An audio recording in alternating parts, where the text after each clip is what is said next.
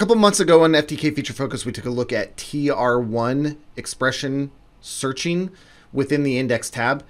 That's based on regular expression, but specific for the index database. This week, we're going to take a look at regular expression writing in the live search tab. And we're going to take a look at it using a recent example of a breach that happened to IKEA. Welcome to this week's episode of FTK Feature Focus.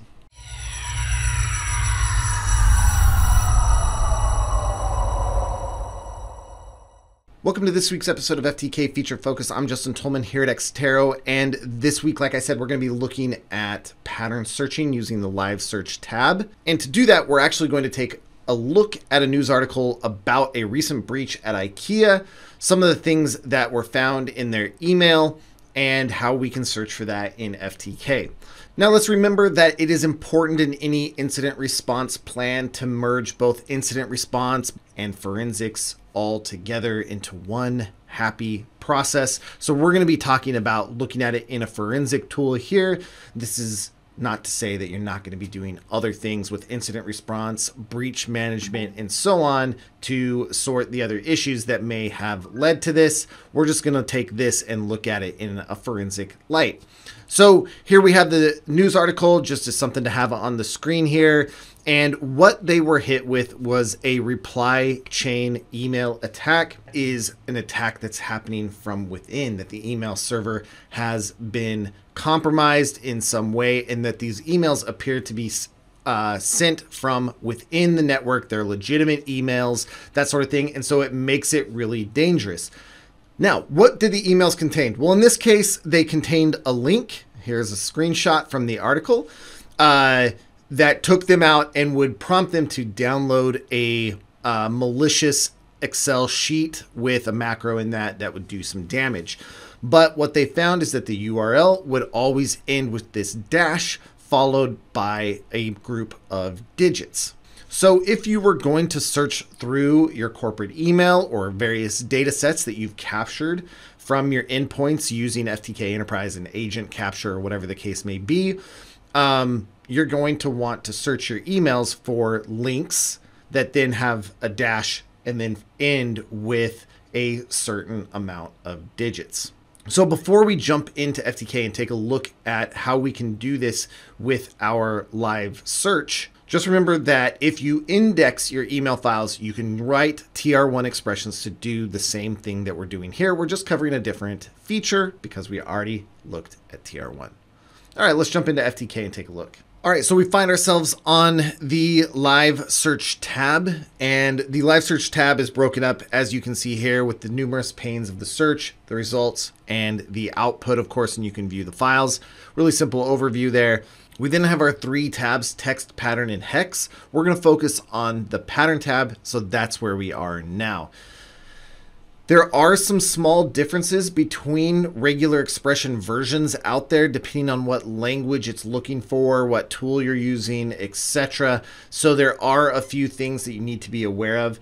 If you are looking for the symbols that you should use in the regular expression, it is listed here under the black arrow. Now you can select them and it will input them into your search area just like that. But I would recommend actually writing it in a notepad or some other editor and then just copy and pasting it into the interface, as clicking and menu and clicking and menu will be very difficult, and there's no error checking in there. FTK will run whatever regular expression you put in there, whether it works or not. You just won't get any hits, or you'll get the wrong hits. So I recommend using something like regex 101 or something like that to pre-build with some test data your regular expressions. That having been said, if you use regex 101 for start and end of word, the symbols are actually different. Again, make sure that you are comparing a little bit of the syntax when you bring it over. Also within the live search tab, you have the white arrow here, which stores your already written regular expressions. And this is both those written by Xtero developers as well as Access Data historically, and any that you have also saved in there that you've written yourself. You can come down to Edit Expressions. It will open up the regexlist.ini. And within there, you can write your own regular expressions and store them. In this situation, what was happening at IKEA was the emails that were being sent out contained links that would take the user out and encourage them to download a malicious Excel sheet. These URLs, as we looked at earlier, had a consistent structure. Consistent structure is a pattern, and we can thus use pattern searching to find emails that match that criteria. Now, I don't have the IKEA set, of course, and I didn't have something that really necessarily matched, but I wrote a simple regular expression that we could search emails for just to show how the process works. So first off, what you're going to want to do is understand how live search works in a general sense. Live search actually scans every object within your case at the hex level for whatever you're searching for. Because of this, it takes time to run because it's scanning everything in your case. Or it's scanning everything that you filtered down to and specify, but it's still going to specify at the byte level of the file. So it's going to take a little bit longer, a lot bit longer, depending on your search criteria, than index search that is just querying a database and returning the results. So what I recommend that you do when using live search is make sure to use your search filters. In this case, we're only looking at email. So what I could do is a couple things. I could either label the email that I want to look at and search by that. I could check mark them, which is what I did here, and filter it by that. Or I could also use the pre-built or user-built filters such as email files and attachments, so on and so forth, to search for that URL. For my purposes here with this video, I just did checked files. The background will turn a yellowish hue to let you know that a filter is on, just that extra reminder, because if you were to turn this on, run the search, leave, come back and want to run another search on something else, it's an added reminder that, hey, you've got a filter on, make sure it's the right one. So at this point, we're ready to input our search pattern. I'm going to go ahead and open up a notepad here just so we can see maybe a little better. Now with this case, I didn't have any URL data really in my emails that I wanted to search for or anything. So a similar thing is some data that we have in here just to show. What I want here at the beginning is I want to start at the beginning of the word or URL. So if I was doing a URL, it might be something like that. So at the beginning, you're going to find this. Okay. For our example, we're going to be searching for the Armalite rifle type or AR type. So we'll start off with AR. We want the start of our word to be AR. Then we're looking for one character. It might be a dash, a bracket, a parenthesis, a space, something like that. And so we don't have to specify here what we're looking for. You could specify numbers, letters, symbols, etc. if you wanted something specific.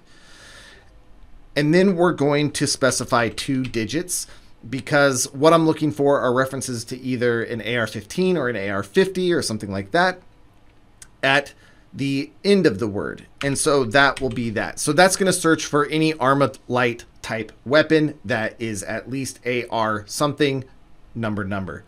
Okay, that's my very simple regular expression that will search for any references to that type of rifle. So when I go ahead and run that, I get my hits on the email that I ran it on.